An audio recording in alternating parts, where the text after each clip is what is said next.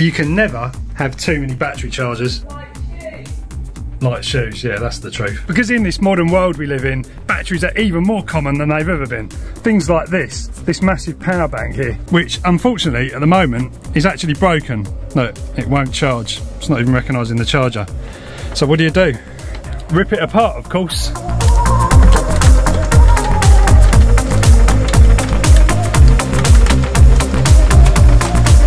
So here's what it looks like inside. Control circuitry on the front. There's the inverter in there, and this behind here is our battery. It's actually quite a nicely made bit of kit, this. Got nice big chunky wires on the battery because it's capable of about 1000 watts. So we need to find out what's actually wrong here. So first check with the multimeter set to DC voltage. So we know that this is the main positive.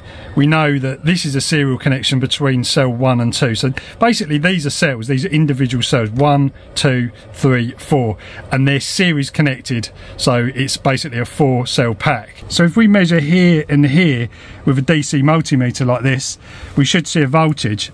Or maybe not. If the battery's actually knackered, it might not be showing any voltage at all. So if we put our terminals across here, we can see we're getting nearly 12 volts. So I don't think there's anything wrong with this battery itself.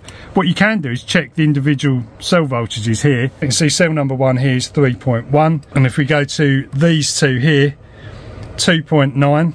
So maybe there's a bit of discrepancy here. Maybe the BMS has actually triggered some, you know, imbalance issue or something like that. I don't know what the tolerance is on this battery management system, but yeah, we're showing 2.7, 2.7 or 2.8. We're showing 2.9, and then this one here, which is a little bit over. So that might be the problem.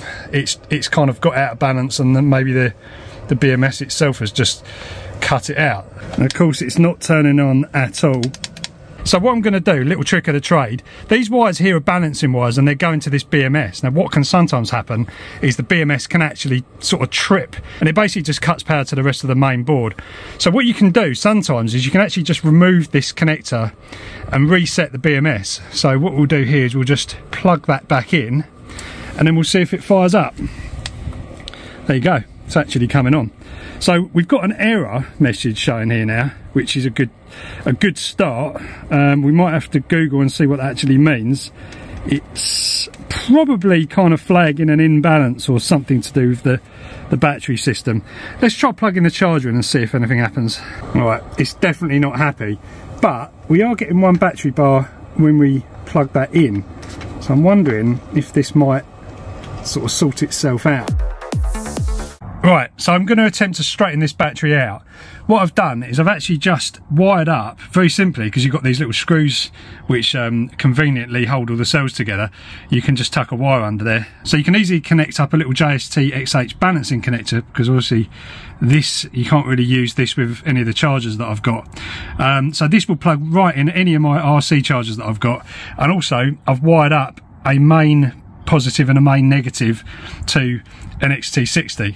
So literally like 3 or 4 minutes that's taken to sort of sort that out. And then I've got my ISDT charger here. So if we get this charger and we plug that JST XH plug into the balancing port of the charger, what you can see on here is the individual cell voltage. So you can see there's one that's a lot higher than the others, and I think that is what is causing the problem. Well, actually they're very, all of them are quite different. One's 2.7 and one's 2.9. So yeah, we need to straighten this out. So we can do that with this charger. We'll just plug the XT60 main lead in there. Now we can start a balancing charge. And I'm going to do this at a very low current, something like 1 amps. So I've set battery type LiFe because it's a lithium ferrite phosphate battery. Cell voltage 3.6. So it's a 4-cell pack, 1 amp. And then we can start that going. So you can definitely see from the front screen there's a big difference, 2.79 to 3.12. We can leave that there now. It should be nice and safe with that charger doing its job. And hopefully in a little while that would have straightened itself out. Now I definitely wouldn't leave that in the house charging like that, even if it is at such a low current like that. It's probably unlikely anything's going to happen, but yeah, don't leave batteries charging unattended. Never a good idea. Right, so it's a few hours later now, and I'm going to check the situation on here. And look, looks like it's balanced out pretty well. 3.24, 3.25, 3.25, 3.27. We've put in about 4 amperes, so it's probably about 4 hours actually. And I think that should be enough. Hopefully now, when we reconnect the BMS, it will come back to life and it won't have any error messages in. So we'll plug our BMS back in. That's back in there like that. And I'll take all those wires off in a minute if it's actually working. Let's just turn it on and see what the situation is. There we go. There's no error messages, but there's also no battery bars showing on there, so that's a bit concerning.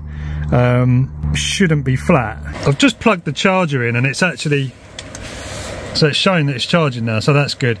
So I thought they were LiFe cells. Maybe they're not. Maybe they're actually lithium polymer or lithium ion. I need to have a look on the bottom. I think it'll probably tell us on the bottom label. But that's charging now. So yeah, I guess we just have to keep an eye on it, but we'll see what happens. So just looking on the bottom panel here, this is the EB150 Power Oak model, is the Power Oak logo there, and it's showing 1.5 kilowatt hours and 14.8 volts, which is actually, you know, the usual kind of lithium ion nominal voltage, 3.7 volts a cell for a lithium ion battery. So, you know, lithium ferrite phosphate is normally a different voltage. So I think this is the reason why we're getting no battery bars on here, because 3.2 volts would be pretty discharged. So we'll just keep charging it up and see. We've already got 1 bar on there, and if you sort of take that out, it's still showing 1 bar. So I think basically we just need to get it charged up, and I think it'll be okay.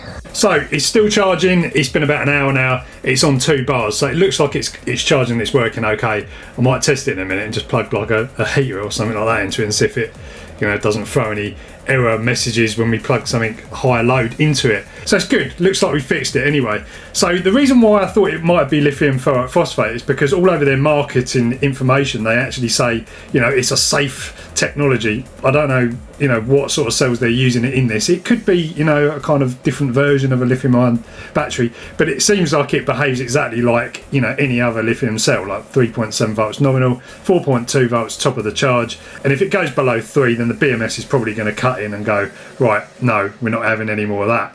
But I think what's happened here is because I was using this in a garage situation, and it's been pretty cold in the UK recently, and I think what's happened is the system has maybe not shut down, you know, or maybe it doesn't have the ability to actually stop charge when it's cold. Basically what I had was a couple of solar panels plugged into this unit, and it was just charging, you know, during the day, and then I was using the power at night, maybe for lights and other stuff. And then eventually one day it just went, no, error messages, and it just wasn't working anymore. So yeah, I think it's quite possible that because of the low temperatures it's got out of balance, maybe because of that. Maybe not. Maybe there's just a bad cell in there and it's hitting the top of the charge earlier than the others, and that's just going to keep happening from now on. Who knows? We'll have to test it out and see what happens.